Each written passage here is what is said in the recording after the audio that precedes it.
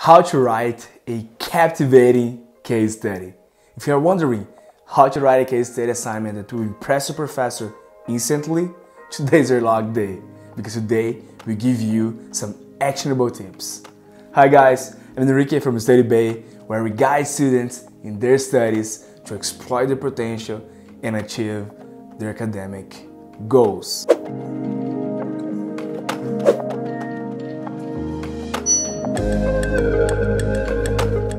Alright, so let's get started. First, let's start with the definition of what is a case study, and then let's dive into how to write a case study. So, first of all, what is a case study? It is a description of a specific situation or case in any area. It might be social, economic, medical. It could be even a marketing case study or a psychology one. Okay, as a rule of thumb, the study contains a story and a problem or a contradiction based on real facts.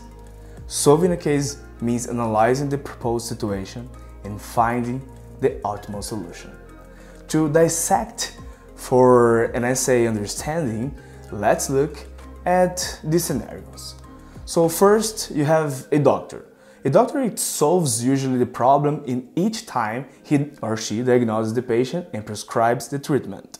A manager, for example, solves a problem at all stages of the business process. He or she has to figure out which product to launch or where to sell it, to attract buyers, and which suppliers and partners to choose. So the steps you follow to write an incredible case study and impress everyone by writing a case study follows some specific set of steps, as I'm going to discuss right now. So step number one, to conduct the research.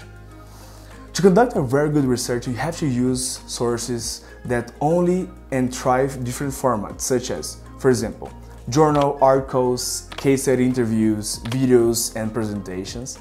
Even an official Twitter of a specific company may come in handy. If you have an opportunity to, for example, schedule a meeting with someone who can tell you more about the case, okay, don't miss it. The information that you're gonna get, so gathering phase, this phase is very important because it allows us to connect different parts of the business that make it work. So the more you understand everything that happens during these phases, the easier it is to find places to start. Second step, step number two, describe the situation. Your readers, they should clearly understand the story you are telling them. So even if it goes about a famous situation, you must start with a short description of all the previous events and a problem statement. So to grab your reader's attention, you have to begin with quotes from someone well-known, for example, to your target audience.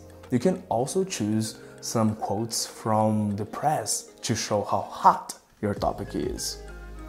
You could also take things a notch higher to provoke the thoughts of your readers by starting, for example, with a couple of questions like, could anyone have imagined that? Step 3, provide background. When your readers, they know what your case study is about and the main problem you are writing, it is time to share more information. So basically you can start with the background of the cases, and then the background, the problem, and its prerequisites. This section should consist of a trustworthy information from authority sources, facts, and figures. You can add some visuals like photos or graphs if you want, some quotes from articles and interviews, and so on. Depending on your case study format, you can also include some videos or audio files so that your audience gets the complete understanding of the background of your study. So basically, when you're writing the background paragraphs, you should give your readers all the information that they need to make their own conclusions. I mean, In the following sections, you will present your insights, of course, and obviously the solutions, but it's essential to ensure the audience that they see some sense in them. Step 4. Describe a solution. Okay, so once you have provided your readers with the necessary information, proceed to the solutions. Tell the story from the very beginning. What were the first ideas? Okay, then why were they declined? Then describe the winning one and the person or the group of people who came up with it. Depending on your paper instructions, this section may include your own opinion. And it is not about facts only, but a subjective thinking. Do you think the solution was the best? And why? If not, why not? What ideas you personally have taking account your own knowledge? Alright, pay attention to the limitations that the company had. For example, let's think. Okay, so if it is about a case of the 1950s, you can't provide a solution related to modern technology, can you?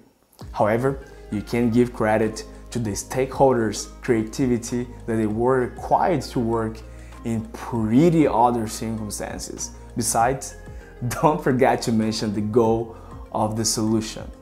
Okay, while the company tried to solve the problem, for example, you may suggest eliminating some of the ideas and so on.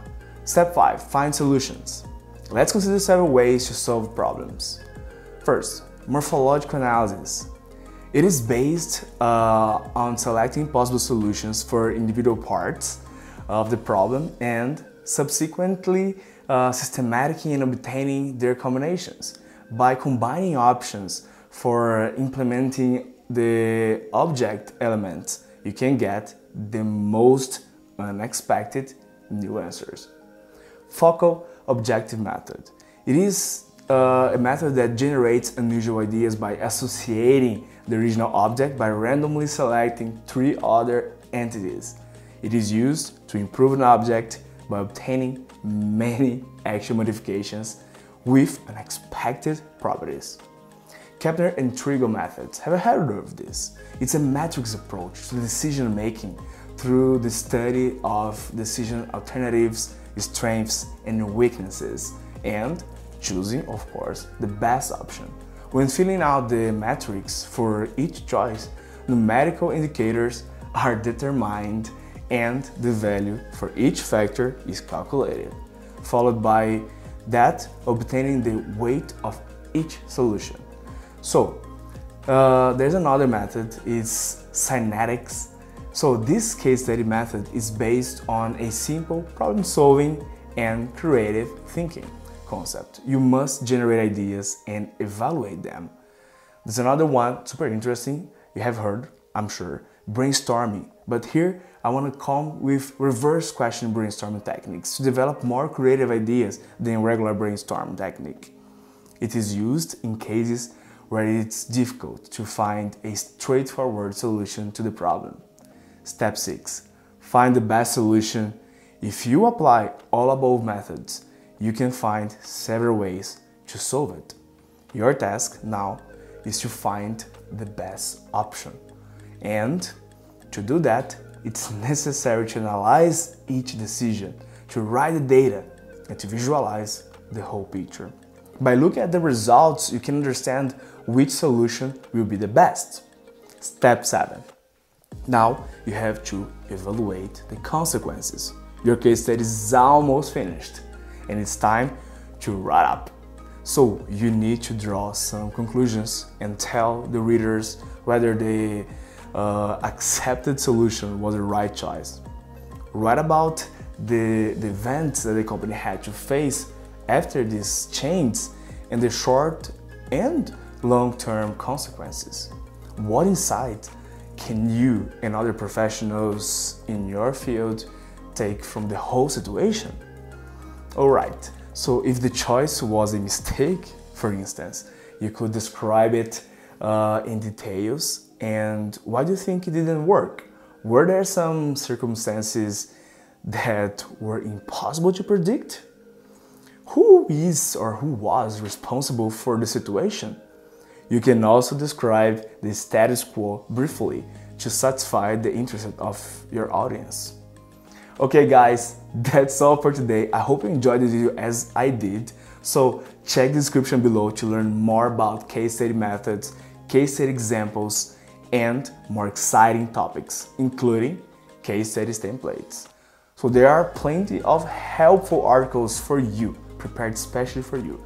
You can also find information about candidates for your case study and how to conduct a research. Do you need more help? Let me know in the comment sections below. By the way, tell me, did you like the video, your impressions, where you're talking from? You could also find an expert on studybay.com who will be ready to guide you through the process. Remember to hit that button like right now and subscribe to the channel to receive more impactful videos like this. And thanks for watching. Bye for now and see you in the next video. Namaste, Enrique here. Bye bye guys. Like that video, subscribe to the channel. Bye bye.